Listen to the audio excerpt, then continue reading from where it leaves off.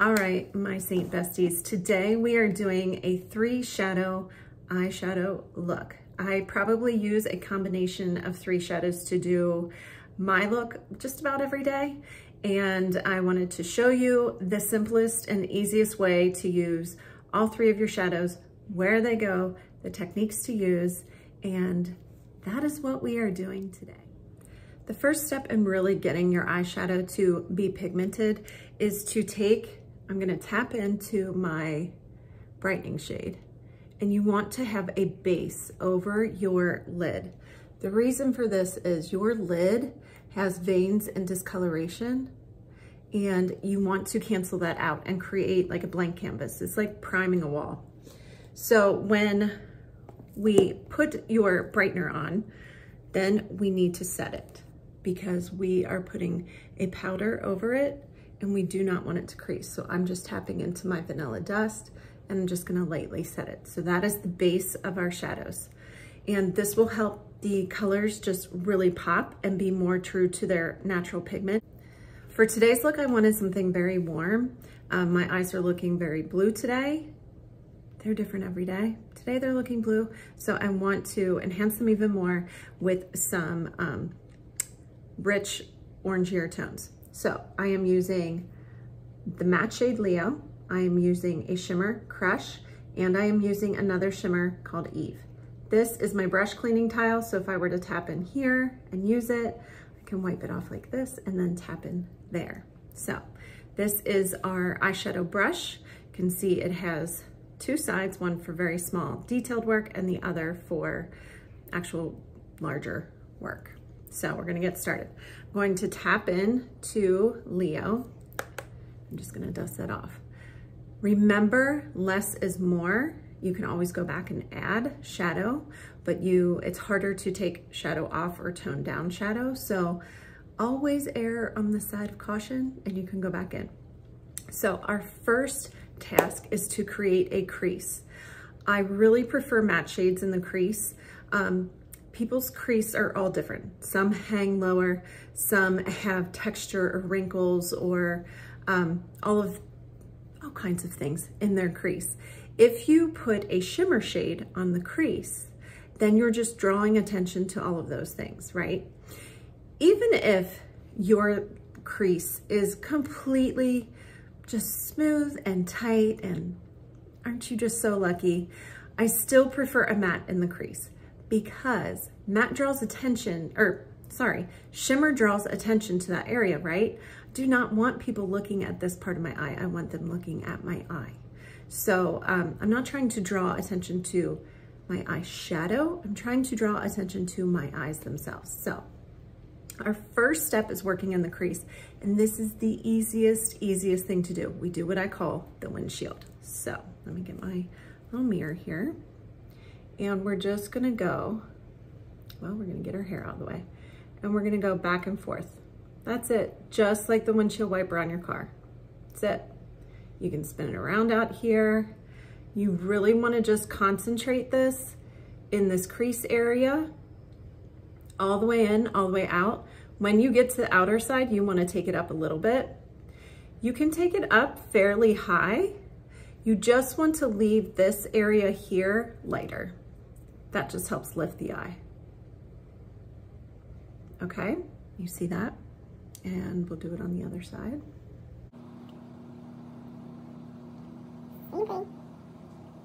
And then we just wanna kind of look back and make sure that they look matching and like they belong on the same face. This next part literally requires no talent whatsoever. We are going to take Crush, our shimmer shade.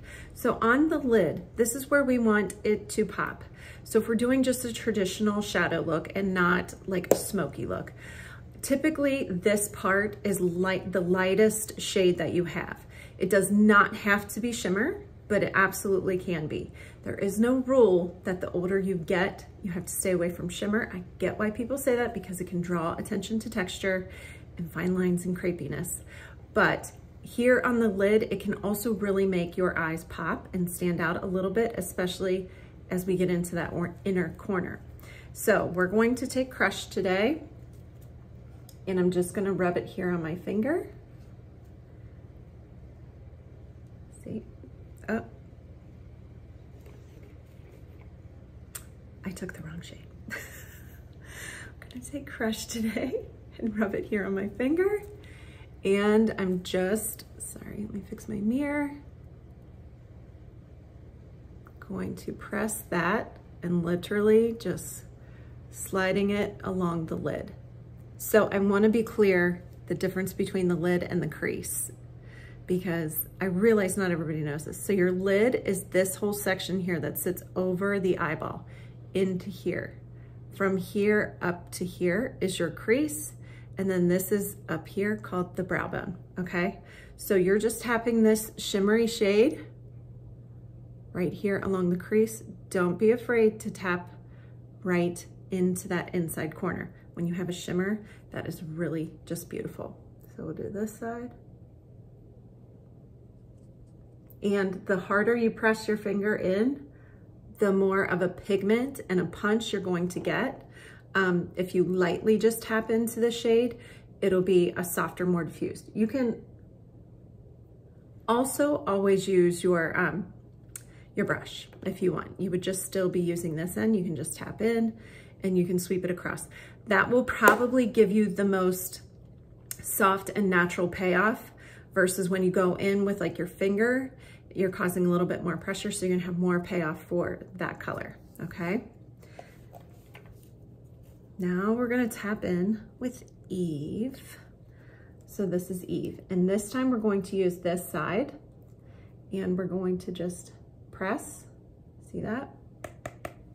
All right, now, this is where you can decide the depth and how much drama you are looking for in your look for the day. So, I'm going to place this right here on the outer corner. And if my lid was broken into fourths, this would be the outer fourth of my eye right here. And basically it is like, if you can imagine, a little triangle shape. Okay, you see that? And I like to take it from there up a little bit and just drag it a little into this crease, but keeping it here on the outer edge. And now I'm gonna flip it, my brush over, and I'm gonna blend that into the crease. Just very, very softly. The other thing I want you to notice is I'm trying to keep my shadow going in this direction. That just helps to lift the eye. Sometimes people, when they're doing this part of a look, they drag it too far over and it kind of drags the eye down. So be really mindful that we're trying to keep everything going this direction.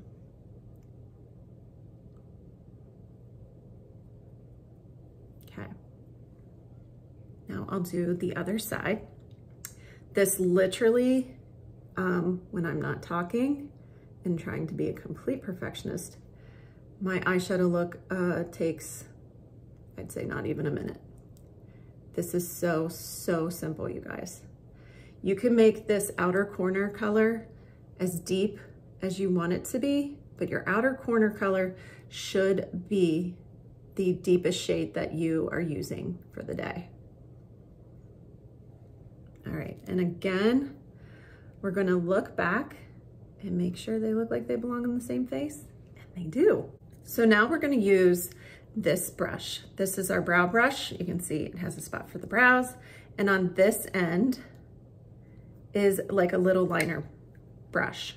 So I used this today earlier to create my brows with my contour shade, but I can also use it for my liner. So I'm going to take the setting spray and I'm just gonna give that a generous spritz.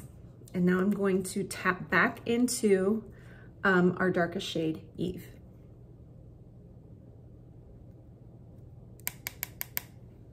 And let me do it here so I can be very precise. I'm going to just press that under the eye.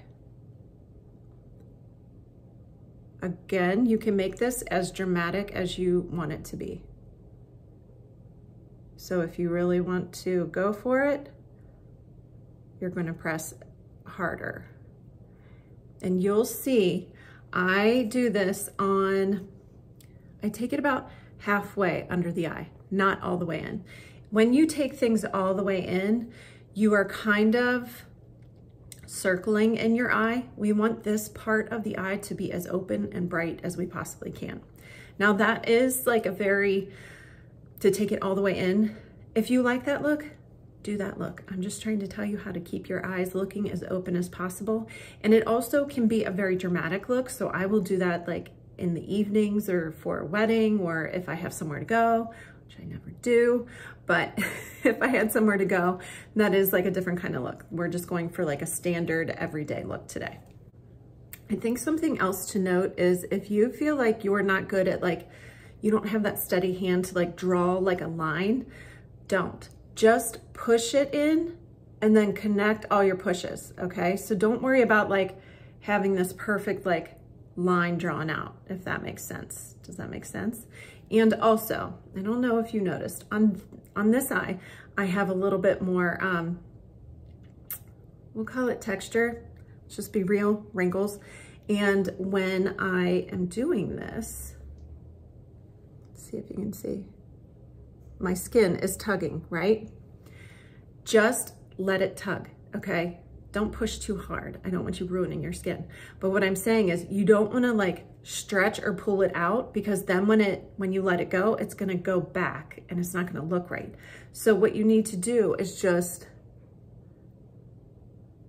keep your face very neutral so that you are just creating the shape that will be there when your eyes are relaxed. Does that make sense? Now I'm going to use Eve as my eyeliner on the top. So basically we're just going to do the exact same process that we just did, but we're going to do it on top.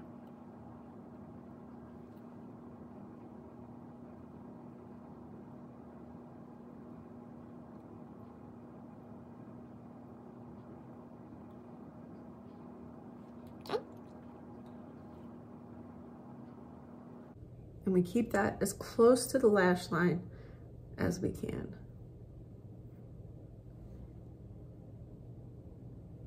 Okay, so there we go. And now what we want to do is just clean up. So sometimes you have a little bit of fallout from your shadows falling, and that's totally fine. We can work with that. And I'm just gonna take this end of my blend brush and I'm tapping in very, very, very, very lightly into my brightening shade. And I'm just going to kind of pull up like this, and that will give us more of a lifted look, and it will keep those edges nice and sharp and clean.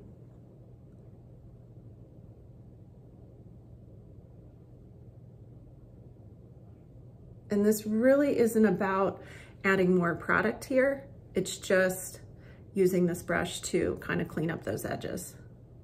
Now I'm gonna add my mascara and our look will be complete. Okay guys, so this is our finished eye look. I absolutely love it. It is a beautiful combination if you have blue eyes or green eyes, or if your eyes fall somewhere in between like mine do and change every day. This is a great combination for you. So I'm gonna have all the shades listed below, as well as a link to my color match if you would like to get started with SEINT 3D foundation and shadows and lip and color cheeks. I would love to be the girl who helps you. So thanks for tuning in. I will see you next week.